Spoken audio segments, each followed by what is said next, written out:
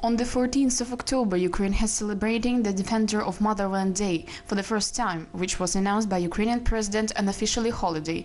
Last year, as a result of reaction of military aggression of Russia, annexation of Crimea and military actions in Lugansk and Donetsk regions, European mood was increased, and as a result, Ukrainians supported the refusal from Soviet symbols and holidays.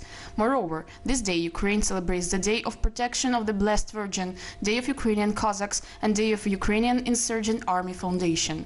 President of Ukraine Petro Poroshenko congratulated Ukrainian soldiers in Zaporizhia, and during the opening ceremony of exhibition on the title Power of Unbroken in Kiev, he encouraged Ukrainian army to be ready for sharpening of the situation on the east of Ukraine.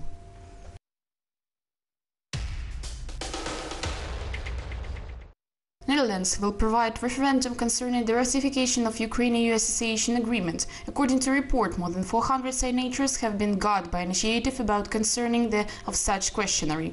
Earlier, Parliament of the country supported the creation of free trade area between EU and Ukraine, so activists be afraid that it could be a step of Ukraine for the way for membership in European Union, which could cost billion euros to EU citizens. 193 member states of UN organization are going to choose candidates which are presented in the list of regional groups. General Assembly has begun in the voting choosing 5 non-permanent members of UN Council for 2016-2017. Ukraine is defined as the only candidate of group in European and other countries. It will be chosen in case if 2/3 of UN member states vote for it.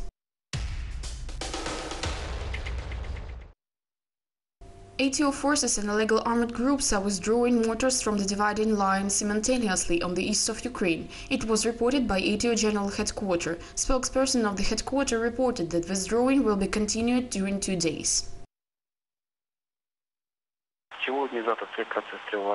For now, this process will be continued. In the 1 day, we should report that all weapons with caliber under 100 mm has been withdrawn from the dividing line. Then representatives of the OEC monitoring mission will join the operation, and they will verify the kind of weapons which has been withdrawn and inform international community about results of the operation in Lugansk region.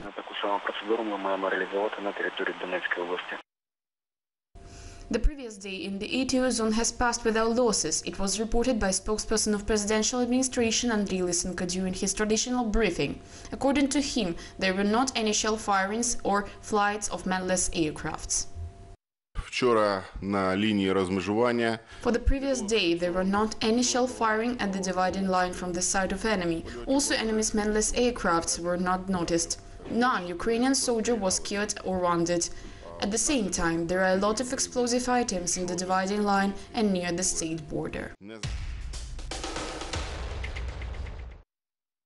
Syrians and Afghans are not the first place of those who had got refugee status in Ukraine this year. It was reported by press officer of State Migration Service Serhiy Munko. According to him, this year 357 citizens of Afghanistan handed the application for getting refugee status in Ukraine and 89 citizens of Syria. Only 29 Afghanistan citizens and 35 Syria citizens had got this status. Moreover, 6 citizens of Russia Federation had got the refugee status and protection of Ukraine for the previous 5 months. In common this year, 62 Russian citizens appealed with such proposal.